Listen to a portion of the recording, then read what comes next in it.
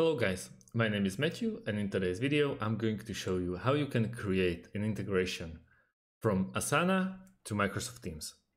First of all, we want to start in Asana by creating our account.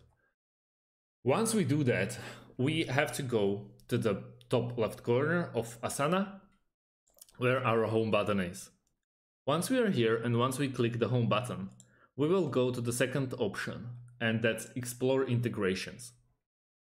Now, what we want to do is we want to click underneath this pretty photo with Explore Integration.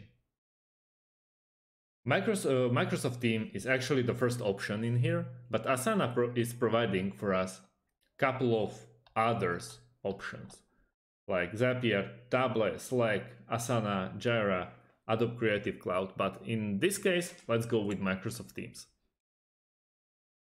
As you can see, now you have to go to install Asana for Teams. Now you just go to App Store, get it now, you logged in, and basically you are all done. But that's only one option you can go from. There's another way how you can integrate Asana to Microsoft Teams. The second way is actually a Zapier. We will get an account here, and then we go to the top left corner and make a Zap. Once you're here, you can name your Zap like Asana to Teams. And now the funny part begins. Well, let's go to Trigger 1. Trigger 1 is actually the income app that you will use. So in our case, it's Asana. We pick Asana. And now we have to choose an event. For example, new user. So what will happen when new user will come to Asana? So trigger when add a new user. So this is our income. This is the message that will provide us the info that we need, or it's a material for the next step. So we want to go with new user. We want to press continue.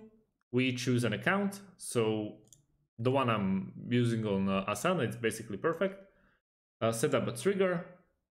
My account is actually set up for marketing one, but it's completely up to you.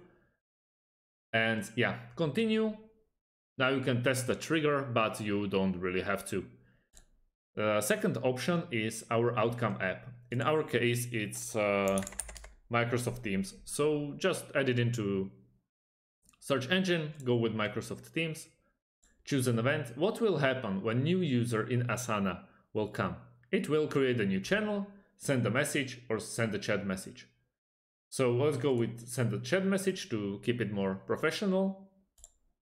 And now you just have to sign into Microsoft Teams, and that's about it. So yeah, thanks for watching and see you in the next video.